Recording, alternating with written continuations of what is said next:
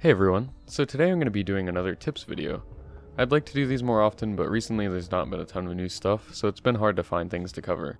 But I've got some good tips for you today. Before we start though, I just want to let you all know that I'm going to be doing another giveaway, but this time it's for a copy of Star Wars Squadrons. All you have to do to enter is be subscribed and leave a comment, and I really appreciate all of you who do. More details are in the description. Now let's get started. So I'm going to start off with a few simple ones, but there's a ton of settings to change in the settings menu, so at least in my experience it's easy to overlook some really useful ones. So the first one is to increase the Starmap sensitivity from the default setting. So this controls the sensitivity of zooming in and out on the Starmap with the scroll wheel. By default I believe it's set on 30, but I really prefer using 60, and I could see even higher sensitivities being useful.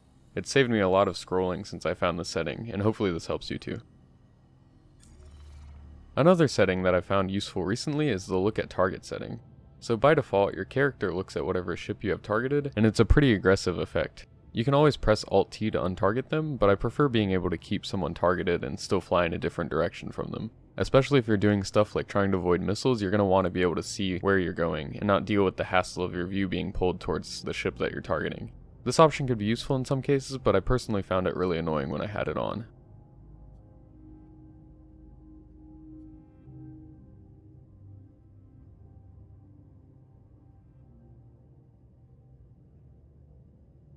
My attention was brought to this next setting pretty recently when I was messing around with the turrets on the Hammerhead and was having some issues making precise movements with those turrets. So it happens that by default you have pretty big dead zones set for controlling your ship and aiming turrets even if you're using a mouse. If you don't know what dead zones are, it comes from joysticks, where you want there to be an area in the middle of the joystick's range where it says it's centered even if the joystick is slightly off center, just to keep it from moving around from slight accidental movements or just from hardware that isn't perfect. When you're using a mouse though, these dead zones are a little less useful. I keep them on a little bit for controlling my ship just to help with maneuvering in spaces like hangars, but with turrets there's not much reason to keep them on, at least not as high as they have them set by default. Moving on from settings, one of the new things in this most recent update was the ability to buy colored Mobiglasses in New Babbage. However, like a lot of new things in Star Citizen, I've had issues when trying to use these. I've tried to equip these twice, and both times I ended up not having a Mobiglass when I logged in later, and I had to do a character reset. Thankfully, character resets are a lot less disruptive these days since you keep your in-game earned chips now, but they're still a pain to do. So in the future this will probably be fixed, but for now, such a small cosmetic change I don't think is really worth the risk of all the glitches that it can cause. So this next tip can be useful for people who have a lot of ships. I like to have uniform loadouts of weapons on my ships, but oftentimes the stock versions of ships have a lot of variation in their weapons. For example, the Buccaneer comes with 2 laser repeaters and 3 ballistic Gatling stock. So I ended up switching out all the guns on the Buccaneer for laser repeaters, but I still found a use for the expensive size 4 Gatling that came with it on my Hornet here. This is useful even beyond that though, because right now you can switch out components in ships that you're currently in. This is definitely not intended, but it means that if you want to save some money, you can buy a few top tier shields or quantum drives or other components like that, and just switch them to and from the ships that you're using at the moment.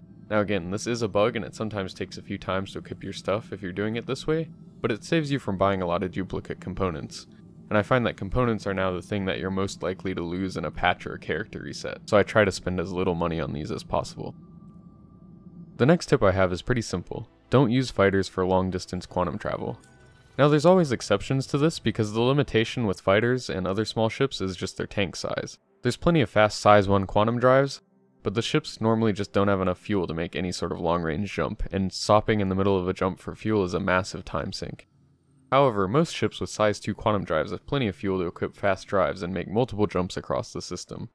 My go-to quantum drive is the size 2 Crossfield. It's one of the fastest drives without going overboard on the fuel consumption, and it's not too expensive at 60,000 credits. And even if you only have small ships, you can just plop it in the Loner Freelancer that seems to be sticking around for quite a while, and then you have a pretty fast ship for those long jumps. Quantum drive is now off. This next tip is one that can be very useful for miners, but unfortunately it's a bug and it will be fixed in 3.11, so use it while you can. So I saw on Reddit that if you get far enough away from a mineable rock, but not too far so it doesn't despawn, you can actually change its composition. Now you can't change the type of rock that it is, so you're not going to get a Quantanium rock from a non-Quantanium rock, but you can change the mineral percentages, which can be really nice if you find a bad Quantanium rock. So the best way I've found to get the timing right, because you don't want to waste too much time going far away from the rock, is to set your throttle limit right around 500 meters per second, and then just lock your ship's pitch and yaw with right shift, so that you don't have to worry about drifting off course. And since we're going to be going backwards, try to have the back of your ship pointing out of the asteroid field just to avoid any issues. Then I bring the ship up to speed, and once it gets to 500 I count to 30.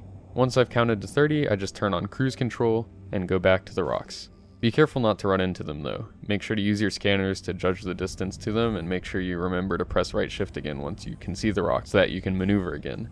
And remember, the prospector takes a long time to slow down. So in this example I actually ended up with a worse percentage on the rock, but you can get really lucky, and it also saves you from having to go find other rocks. So if you find a Quantanium rock but it just isn't the percentage that you were looking for, then this trick is one you could try. So this next tip is mainly for miners as well, but it can also be useful for traders. So I really like Port Olisar since it's one of the most convenient places to retrieve ships from and land. It's also really convenient to sell your mined cargo there since it's really close to Yella, which is where I like to mine. However, because of its open design, your ship is especially vulnerable to pad rammers here.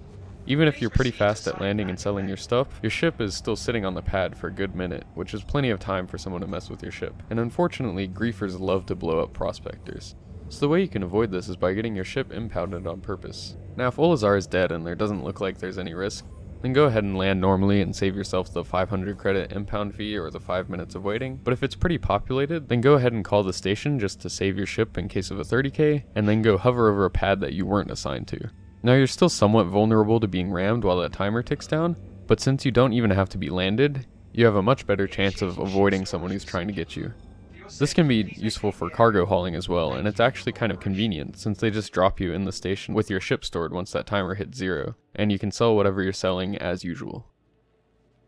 So hopefully with this tip you avoid some frustration with those people who are really bored with the game and can find nothing better to do than just ram people.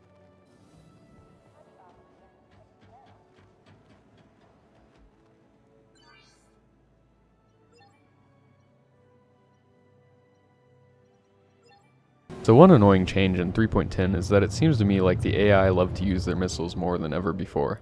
This couldn't have come at a worse time though, since it seems like there's something going on with the way damage from missiles is calculated as well. Quite a few times this patch I've been flying a medium fighter like the Saber, but I've just gotten deleted by just a few missiles from the AI. So this is only an issue for missions that aren't ECN alerts because the NPCs are solely targeting you, but there's a few things you can do to avoid being obliterated if you're trying to do some of the higher value bounties or authorized execution warrants with smaller ships. So one thing you can do is just use missiles on the target yourself. I never used to do this because I prefer just shooting them as it's more fun for me, but if you take out the target at range, you can deal with the other enemies a lot more easily, or just run from them since the call to arms bonus you get from killing them is pretty small. Also, after completing the mission, the AI sometimes just seem to not care that you're there anymore, like these guys here, so they can be really easy to deal with. Another thing you can try is you can try to stop them from locking onto you by using your afterburner to get out of their line of sight, but that can be pretty hard with the low time it takes to lock smaller sized missiles. So these are a few things you can do to try to make this a little bit more bearable, but I'm just hoping that 3.11 brings some refinements to missiles because they're really annoying right now.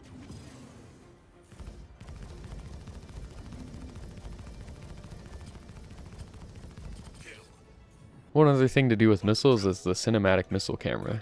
I didn't know about this, but if you turn on cinematic cameras and hold down the missile button even after you've launched your missiles, you get to watch them in all their overpowered glory. What a feature.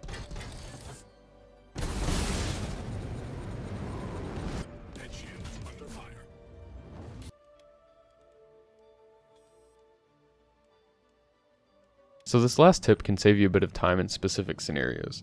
So I always used to go land at a station after a long quantum travel just to make sure I wouldn't have to do it over again if the server happened to crash. However, you don't even have to do the landing part at all if you just want to save your spawn to that station. As soon as you request for landing and you get assigned a pad, you're good to go. This is especially useful if you're just going to that station to change ships, because you can just quickly fly by the station and then hit that backspace key to be teleported inside. So that's all I have for this video, but I hope something in there was new or useful to you. These videos do take me a while to make though, so I'd really appreciate it if you'd like or subscribe. And remember, I'm doing a giveaway of Star Wars Squadrons, so be sure to enter in that if you want a chance to win it. Anyway, thanks for watching.